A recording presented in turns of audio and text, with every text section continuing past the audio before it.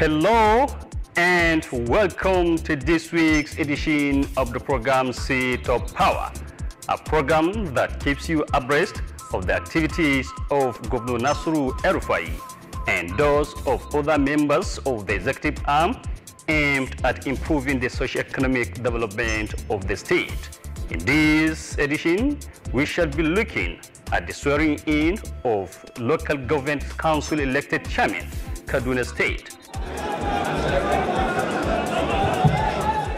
We shall also bring to you the swearing-in of the State Grand Cadi, Commissioner, Planning and Budget Commission, and other senior government officials. That I will preserve, protect, and defend the Constitution of the Federal Republic of Nigeria. So help me God. Do solemnly swear. Please stay with us.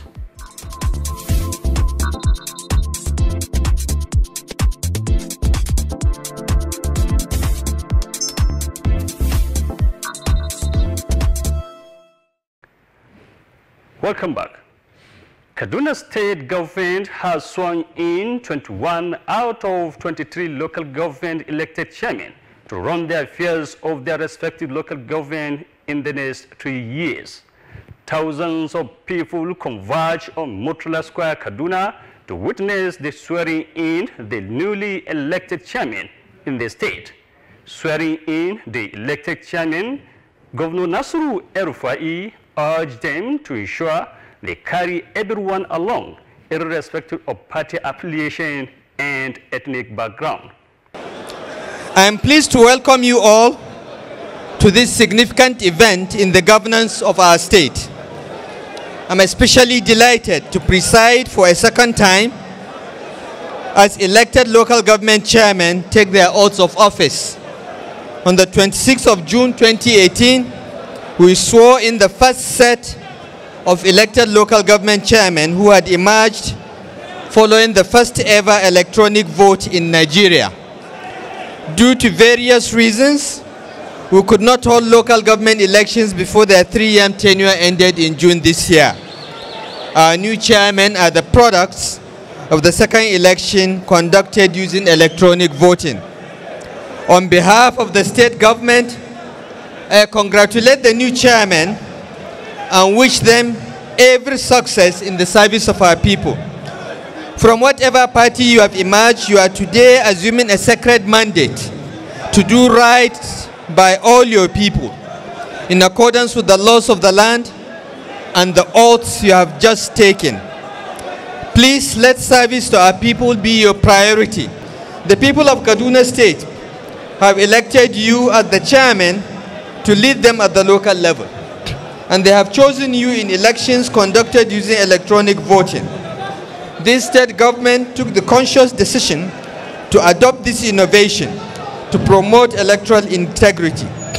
The task of the elected persons is now to show themselves worthy of this mandate. I wish each and every one of you well in creditably discharging this burden of leadership. Let me end this by going back to my first appeal to the chairman assembled here today. It is God that entrusts power to whom he chooses. God has chosen you to be the leader of all citizens in your local government areas, without regard to their political, ethnic, or religious persuasion. You are from today custodians of a sacred trust. You must therefore be fair, just, and reasonable in all your dealings, decisions, and interactions with the people. You must not discriminate against those that did not vote for you. Neither should you favor those with whom you share the same ethnicity or religion, as that will violate your oath of office. May God give us all the grace to do justice to all according to law. Once again, I wish you success in serving our people. Thank you for listening. God bless Kaduna State. God bless the Federal Republic of Nigeria.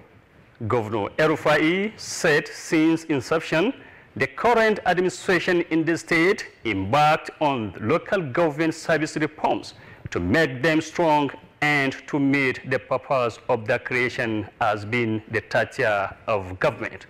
Since 2015, this government has spent considerable time and effort to reform the local government system so that it can deliver public service at the grassroots.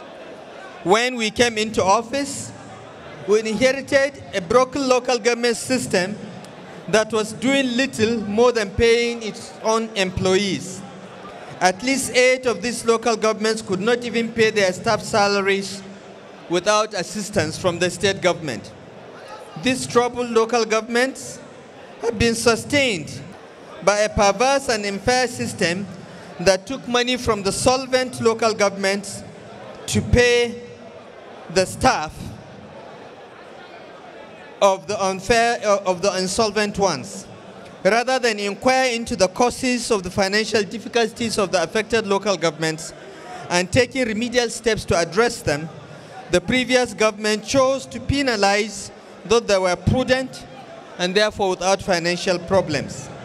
The fact is that many of the local governments were not only overstaffed, but they lacked the right quality of personnel to enable them deliver decent social services at the local level. They have been deformed into little more than patronage machines. This crisis of capacity reflected, for example, in the clamor by international donors that primary health care should be moved from the local governments to the state government control. We hope that in a few years we'll be able to restore primary health care back to the full and effective control of capable local governments as envisaged by the Constitution. We've taken careful steps to reform the local government system for improved performance and service delivery.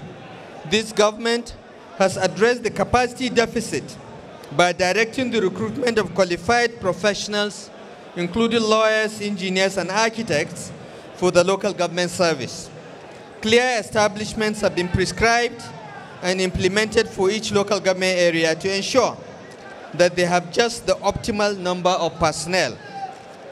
With the kind support of the Kaduna State House of Assembly, we have enacted a new local government administration law. The law places governance at the local level on the presidential system model. While executive powers shall vest in the chairman, the elected councillors shall constitute the legislative arm. Specific roles are assigned to the vice chairman and supervisors of key departments. I urge the new chairman to study this law carefully, comply strictly with the establishment levels, and liaise with the local government service board for any issues around human resources or personnel management. The occasion has in attendance of the State Deputy Governor, Dr. Hadiza Sabwa Balarabe, Speaker, State House of Assembly, state and local government party officials, other senior government officials, as well as members and party supporters.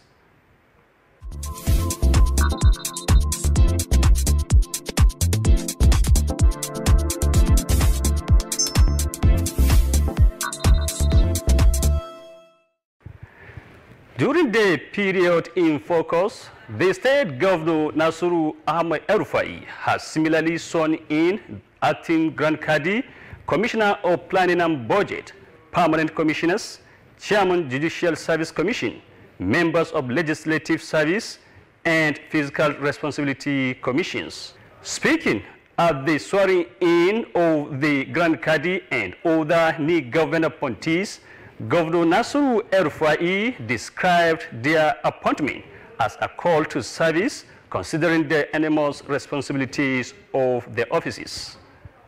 From today, we swore in 2 new justices of our High Court. At that swearing-in, the late Grand Kadi was here. We exchanged pleasantries. And now we are here to swear an acting Grand Kadi because he died.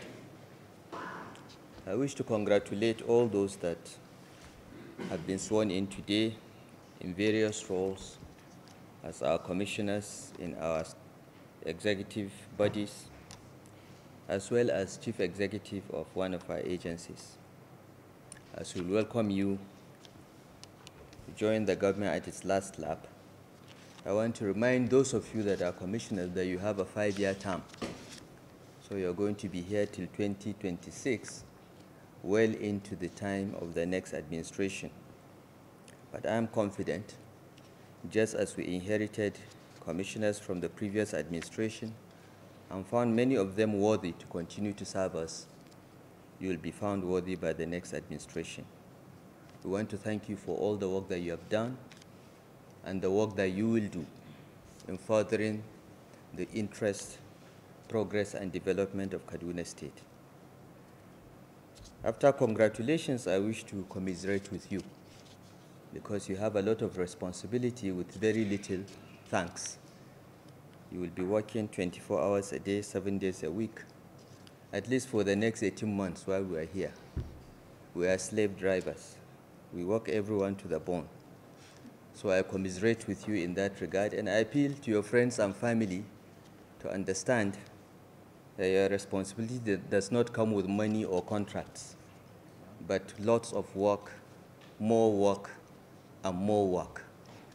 So we appeal to friends and family to stand by you, encourage you to do this job to the best of your ability, because overall, when we all do our best, Kaduna State will get better, and then it will benefit everyone. The governor called on them to discharge their responsibilities effectively in line with the governor's agenda of the state government. In an interview shortly after the swearing-in, the acting Grand Kadi, Abrahman Abubakar Umar, and Commissioner of Planning and Budget Commission, Alhaji Muhammad Sani Abdullahi, pledged to continue to work for the progress of the state. We are expected to inject some energy so that there shall be improvement in the system. There shall be improvement and continuity in the system. It's not that nothing has happened. The more you discharge cases, the more they come in. It depends on the arrangement in the society. It is not only persons in government that only do the job in sustaining stability in society. Parents, the community, the leadership, everywhere. It's a collaborative effort. In special cases only go to court. But it is our hope that parents will do their best to handle issues of soul even before coming to court. Well, it's just a call to service. It's not a ceremonial issue. It's a solemn occasion. Look at the weighty wordings of the oath of office. Any judicial officer is not appointed to service cronies, friends. It's not an office that gives friends and relations money. It's a big expectation. God is expecting us to deliver. We'll do our best. Well, it's a pleasure because when we set out on this journey in 2015, it was with the aim to serve the people of Kaduna State. And I think that what we are trying to do is that in any position we find ourselves, we will try to do our best to continue to do that service. Alhamdulillah, you know, as you said, I've had a very versatile career. Firstly in planning and budget, back to Government House, and now back to there. And I think that the one constant theme that will be there will be what can we do to improve the lives of the people of Kaduna State, and that is what will continue to drive us, inshallah. I am very appreciative of the people of Kaduna State. I thank them very, very much for all the love and support that they've shown, not only me, but also the government of Malam Nasir El-Rufai. And I want to just reaffirm to everybody that I will continue to work day and night, morning, noon and night, and weekends and everything to ensure that I discharge my responsibilities to the governor and to the people of Kaduna State. That is what drives me. Whatever I can do to bring development to my state is the most important thing for me. So I'll continue to do that, inshallah.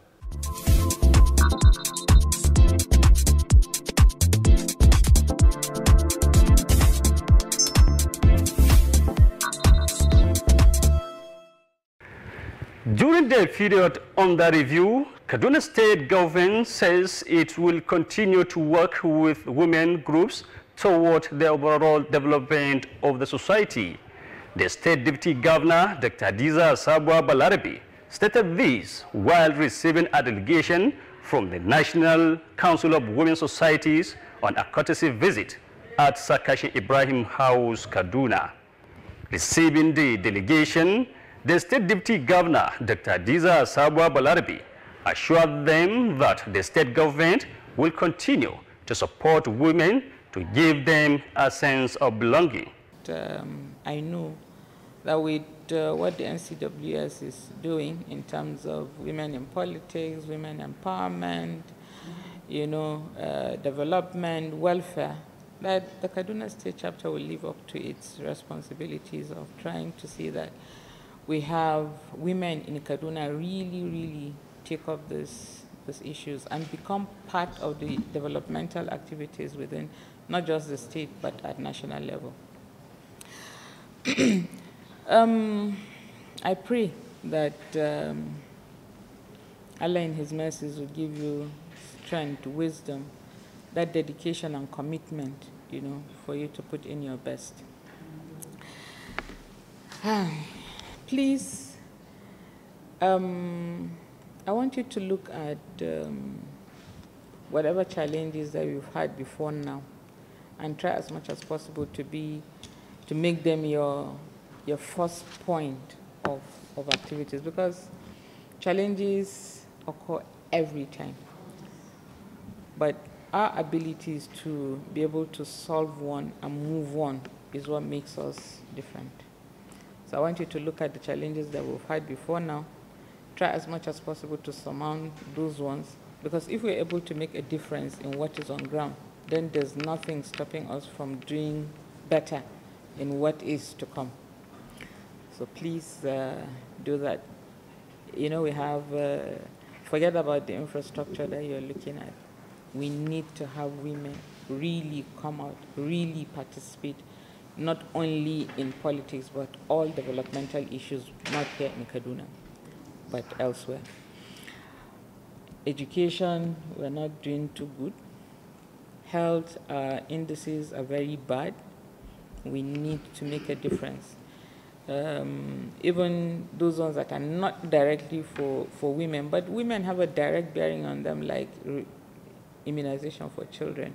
It's still very bad, especially in the north. I want us as a group to look at those issues and see what we can do, because welfare is part of all the things that you do and development for women.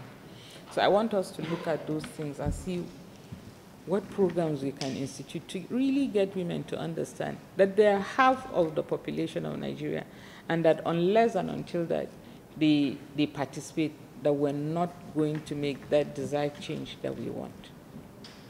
And I pray that you'll have that wisdom, to be able to do that. Ajay Lami, when you were talking, I was just wondering, 31 years, NCWS. For me, I think that Allah in His mercies does not forget those who are dedicated to the service of humanity. So He will not forget you. That's a long time to be doing something for a group. And I know that this is the time for Him to repay what you have all been doing. So. Dr. Hadiza Balarabe said apart from appointing women into sensitive positions in administering the state government also introduced various programs aimed at empowering them. Whoever it is that's here, and even those that are outside of here, if you need any support, I think the women, you know, will rally around and help make that happen. So please don't hesitate to get in touch. If Commissioner here is supporting the Commissioner, it's by extension she's providing her support to you. So I think it's time for us to actually realize that as women we need to pull our strength together if we want to make things happen. We would continue to help one another. We'll continue to hold hands for those that are coming behind us. And I'm sure that this country, I have this strong belief that we will do greater. We'll do greater things. We'll see very great things for Nigeria. So thank you very much. This is a cocktail with a political twist. So we're not going to go into the nitty-gritty of what we're doing in Kaduna State for, you know, in helping women. But I'm very sure that the Kaduna State president will get in touch with the ministry so that we know which programs are available. The Ministry of Education also has some programs, housing, you have some social housing that you can all cash in. So please don't hesitate to get in touch. If you can't go directly to each one of them, you can do it through Hajia Hausa. She's something else. In an interview shortly after the visit, the leader of the delegation and National Vice President Council of Women Societies, Hajia Lami Adamlau, explained the essence of their visitation. Well, we are here to pay a courtesy call to Her Excellency, the Deputy Governor of Kaduna State, to solicit for her support and prayers as a mother of the land, because we are vying. We will soon change the battle of leadership at the national level. So we are here to solicit for her support and the votes of Kaduna State women. We've been contributing and will continue. We've been giving our, National Council of Women Societies in Nigeria is a voice for the voiceless. So we'll be helping our women, especially on programs that affect women. We always carry the government programs to our women, especially at the grassroots, so that they will know what is happening and how they will come in to get the government support. To call on our women, because 2013 is by the corner, 2023 is by the corner. We have to support each other, and it's time for registration of membership. They should come out, because we cannot do anything without the membership.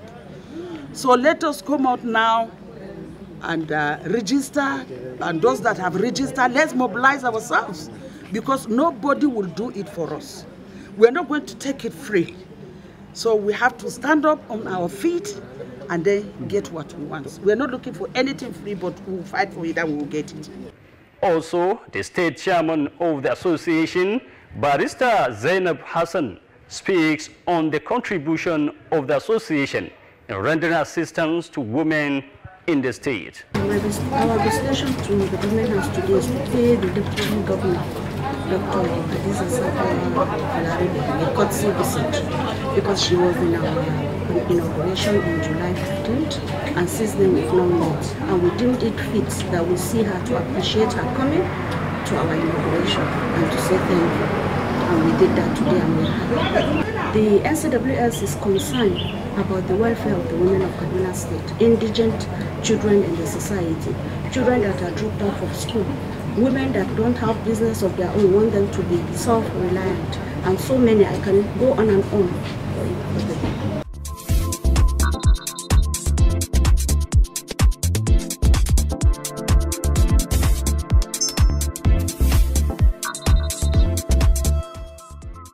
With this, we come to the end of the program Seat of Power. Join us next week for a fresh edition of the program. I am Nurabella Idris, saying bye for now.